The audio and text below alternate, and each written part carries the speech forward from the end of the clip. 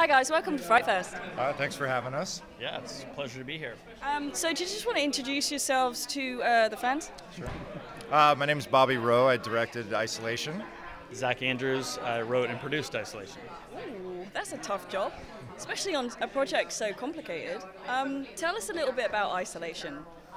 Isolation was, as best I can describe it, as a team effort for 9 different segments from around the world, and everybody nobody knew each other, and so we had to make connective tissue. We had to make a story that captured the time and place that we all were. Everybody was scared. You were scared to even go to the grocery store, and so to write a story together and to kind of make a time capsule for the world at that moment was tough, but it was a great experiment.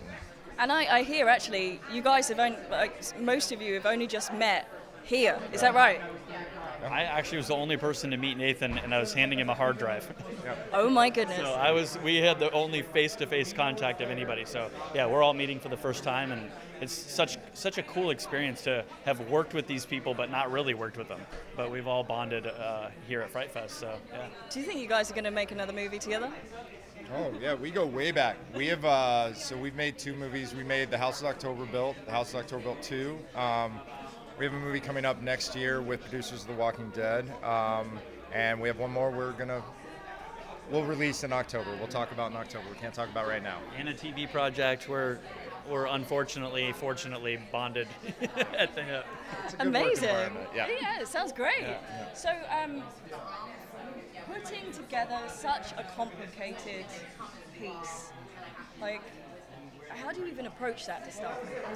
Really, Nathan was kind of the captain of the ship, and he let the filmmakers have a lot of freedom to do their vision based off what they had to work with, and really was good at finding a way to connect the tissue so that the movie is not just 10 short films. They do play together, and the ending, I think, is satisfying. So. But the rule was no zombies, so that we had to start off there, and then we pretty much had freedom after that. I think you did fabulously, to be honest. Thank you. So have you seen it all put together now?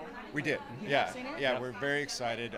Seeing it all put together, it just became real, and everybody plays off each other really, really well. So I think it does feel like one world. Yeah. And are you happy with the results? Oh yeah. I think audiences will love it. I think each piece gives you something different. Some are more gory, some are more suspense, some have kids in them, some have dead animals. No animals were shot in the filming of this picture. But yeah, it's something for everybody, but yet there is a uniting theme. So. Well, back to whales though. I mean, we have a scene in the movie, and we talk about movie magic a lot, and how you can't plan for any of it. And one morning, where we live, a giant gray whale washed up on shore dead. I'd surveyed the entire coast. I heard rumors of it, found it by my drone, and then I went and found the whale, and I called my wife and I was like, I need the kids in wardrobe. This is what they need to wear. Get them down here before scientists, cops come. And so we filmed a scene around the dead whale, which that kind of production value, you just can't. I mean, you just get lucky. You've just given me goosebumps. Yeah, That's crazy. Amazing. It was a pretty cool experience. There's a still picture online, too, of his kids in front of the whale. Yeah, it's pretty impressive. Press release, so, yeah. And the entire Seattle skyline is behind it. Like, he could not have washed up in a better place. Yeah, that's a filmmaker's dream, that really is. It was. So, FrightFest, are you happy to be here? We've wanted to come here for 10 years. Since we made our first movie, we have always heard about it. We've always wanted to come over here. So, yeah, we're very excited to be here. And I understand that your movie has already been shown by the time we were recording this. Yeah. And were you happy with the way that it was received? We did. We sold out. That was cool because you don't know the awareness that people have for certain things, and mostly they're going to go like we did in blockbusters. They're just going to look at a poster and say, "Does that excite me? I'm going to sign up." So to have everybody turn out, I think it felt good in the room. Yeah, you can test a movie with friends and family, but there's nothing quite like seeing it in the theater with a random group of strangers to really make sure that it works. Well, that's absolutely amazing. I loved it. Thank you. And I just want to say thank you for having a chat with me, and hopefully I'll catch you in a bit. Thanks for having us out. Thank you.